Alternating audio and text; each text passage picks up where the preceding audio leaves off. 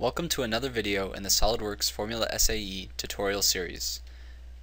This video will cover exhaust modeling tips and tricks. In today's video, we'll be going over some techniques for modeling an engine exhaust. We won't go through the entire modeling process, but we'll point out some useful tips and tricks and give you a general framework so you can model your own. Of course, there are many ways to do this, so everything here is just recommended. And if you have a better way, please let us know in the forums.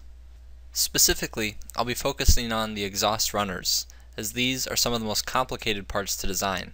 They often have to route and work around many different components in the car, as well as being frequently built to specify the lengths, bend radiuses, and various other criteria. Also for this tutorial, I'll be using a slightly simplified example, using just the engine and the frame to model this exhaust. Your car will have many more design constraints, but this should be enough to just show you the basics. The first thing I've done is gone ahead and created a new in-context part that I'll be using for the exhaust model. Next, I created a few preliminary sketches and planes that are going to help define the constraints of the exhaust. I created a plane in front representing the firewall, a plane in back where the exhaust collector is going to attach. Using convert entities, I've created a sketch of the exhaust manifold, and I've also created a simple sketch of where I'd like the exhaust runners to end up, these 4 points here. Now I can begin sketching the preliminary exhaust using a 3D sketch. It's important to have the frame showing so I know where to route around it, but for this example I'm going to hide it to make things easier to see. I'll begin by sketching a very rough straight line diagram of the exhaust, making sure to keep my endpoints perpendicular to the exhaust manifold and the header collection point.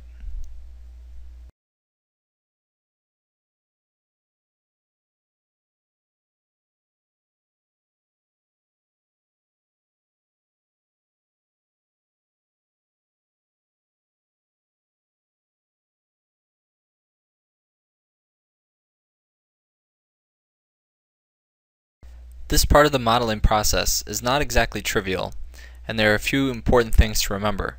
First, Control-Z is your friend. If anything happens that you don't want to happen, don't be afraid to just press undo and go back. 3D sketching can be very finicky, and you might have to change your viewpoint 4 or 5 times in order to move the point properly to where you want it. The other important thing to remember here is to avoid constraints. Except for the lines coming out of the collector point and out of the manifold, you should try to avoid using constraints that are put in automatically by SolidWorks, like along X, along Y, along Z, or constraining to any points or planes. When we're trying to fine-tune the exhaust model later, these will definitely cause problems. The next thing I'm going to do is add fillets.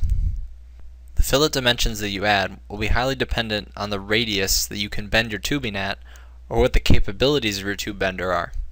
You'll also probably want to specify different radii for different parts of the exhaust. But for simplicity, in this example, I'm just going to be specifying one radius for almost all the bends in the exhaust.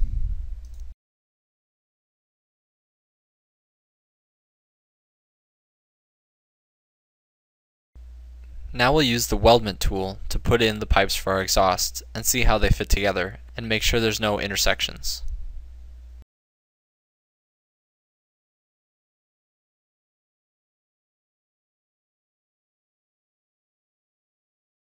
The next step is to check for intersections in our exhaust pipes. This model I sketched up looks pretty good, except that there appears to be one intersection right here. To solve this, it's as simple as right-clicking on the sketch, clicking Edit Sketch, and then moving the points around until I find something that works.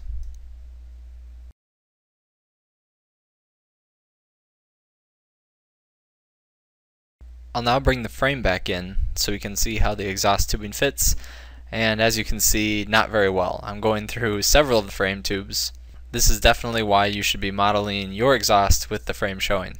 Of course, this is easy enough to fix. I can just come back in and adjust some of these points, and maybe even adjust my exhaust collector point down a little bit, which will change where my muffler is located, but as long as that works with the suspension, that's not a problem.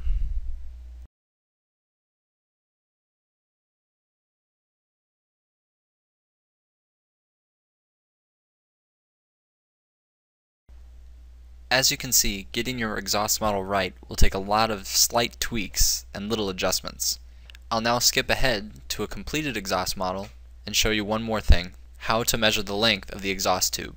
For many teams, this measurement will be critical to the tuning of their engine, so we need to check that they're the proper length, make some adjustments if necessary, and also make sure that the exhaust tubes are of all equal length. In this model, I've modeled all 4 runners as separate parts. This is just another way to do it, but for this example, it will make it much easier. I'm going to open up a single runner and then take a look at the 3D sketch that outlines its profile. The simplest way to do this is click on the Evaluate toolbar and then click Measure and select all sections of the line of this specific runner. Of course, if we're constantly tweaking things, we don't want to have to do this every time we change the model just to check the runner length. So there is another way, slightly more complicated, but will provide us flexibility later. To do this, I'm going to add some extra driven dimensions. We already have dimensions for the straight portions of the tube, but now we need to add arc length dimensions that we can use later on.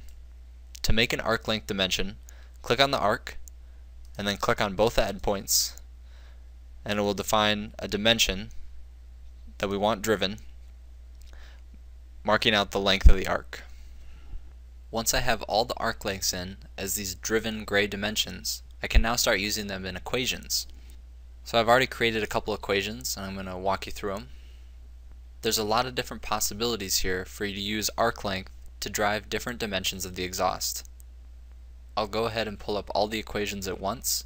You can see I have one active equation, and these 2 equations are commented out by putting a single apostrophe in front of the equation. In the first equation, I've just summed up all of the different dimensions on this sketch that I would be using, such as the individual lengths as well as the arc lengths, and called the result length 1, which you can see evaluates to 45 inches. So every time I make a change in the model, I'll be able to look at this equation window and see what my new value is for the length of the runner. We can also use equations and the arc lengths to drive other dimensions in the model. The commented out example in green shows this, where I'm driving dimension 7, which is this dimension right here, by subtracting all the other dimensions from the length, which I've then set in another equation at 43 inches. In other words, here I know I want my exhaust length to be 43 inches, and I'm driving a dimension so that it will always be that length no matter what changes I make.